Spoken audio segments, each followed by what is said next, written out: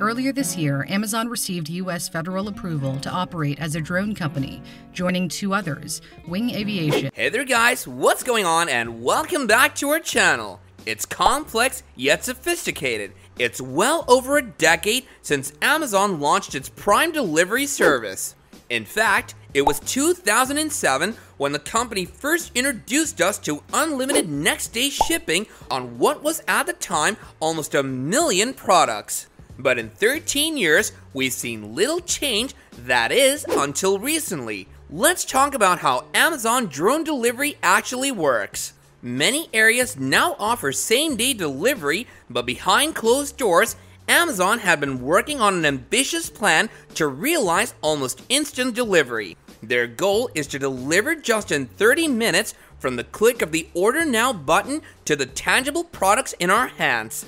Every delivery company can agree that the final mile or so of a product's journey is the most expensive, as it leaves a shipping container and steps away from the lorry's vessel. It enters the smallest vehicles in vans and sometimes cars. Rather than carrying millions of products, a driver can only take a few dozen of them. Employing thousands of drivers comes at a tremendous cost to shipping companies. Amazon has been toying with the idea of cutting out these final employees with autonomous machines such as the six-sided Scout robot. Its latest venture, however, has taken to the air. Testing has been taking place for Amazon's fleet of drones since 2013. Still, it wasn't until 2020 that the company received approval from the Federal Aviation Administration to operate a fleet of delivery drones.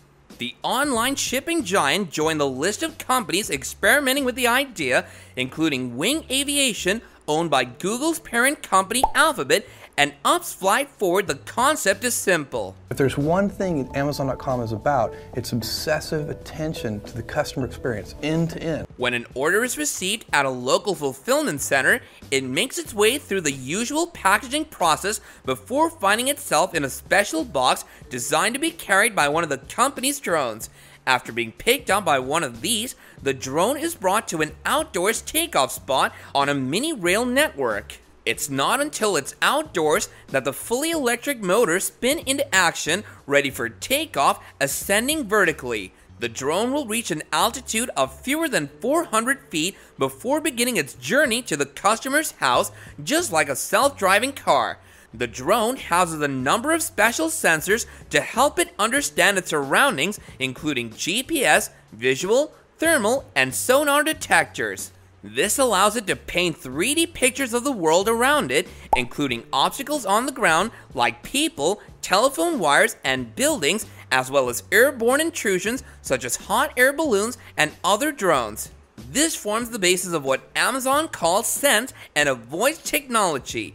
When the drone has arrived at the customer's house, it begins to scan for a safe landing spot. We're unsure how this process works, but from videos, it could work in one of two ways. This could involve the drone assessing a predetermined landing area, either set up by the customer, a mapping system, or a particular map could be placed down by the customer, which provides the drone with a reference point. The tech on this map could be as simple as a color-coded symbol for the drone to read, or it could involve a QR code that confirms the correct location. For a more private experience, the map may even use a combination of Bluetooth and ultra-wideband for pinpoint accuracy.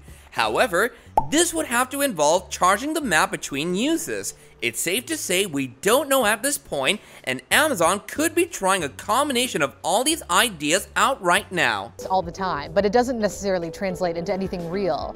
What this does show is Amazon's ambitions for its drones, and it started. Currently, the weight limit for parcels is set at just 5 pounds, which is 2.3 kilograms, which doesn't sound like much, but Amazon claims that more than 3/4 of its parcels weigh less than this.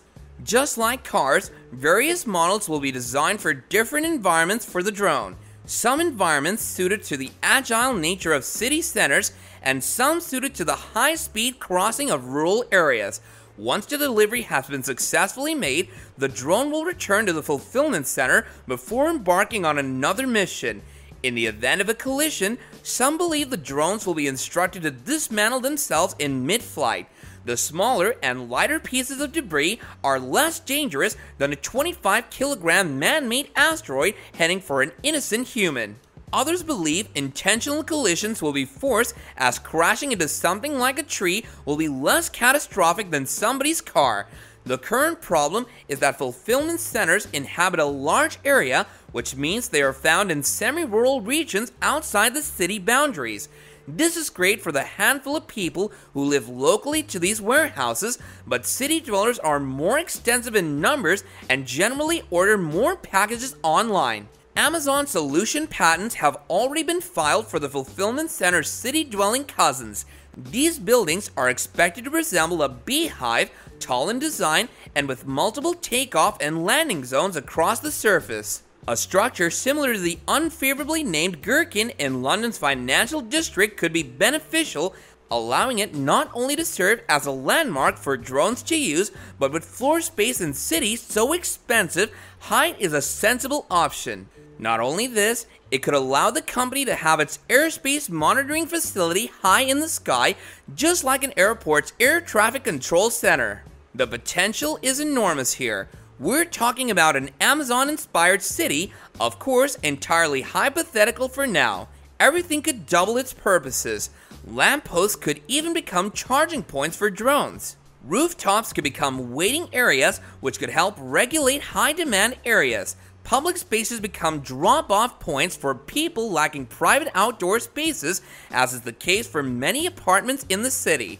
The chances of seeing a fully fledged Amazon drone delivery service anytime soon are very slim, however. At the same time, vans navigate a series of roundabouts, traffic lights, and conjunctions on a 2D scale. There's no such traffic management in our urban airspaces, which operate on a 3-dimensional scale, but Amazon guarantees to find out a solution soon. An important date for the company was December the 7th, 2016. This was the date that its first customer received his first drone-delivered Amazon parcel via Prime Air. From purchase to delivery, the smooth process took just 13 minutes, less than half the goal time frame. He was able to choose from thousands of products from his local fulfillment center in Cambridge, England. It was one of just 2 customers to be part of the initial trial before it extended to include hundreds of more participants.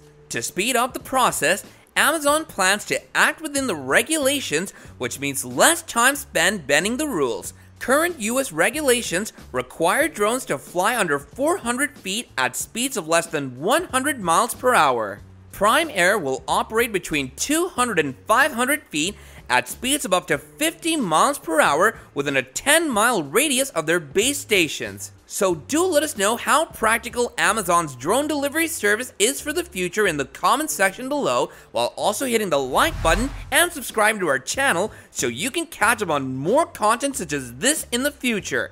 And with that, I'll be catching you guys later in another video. Bye now!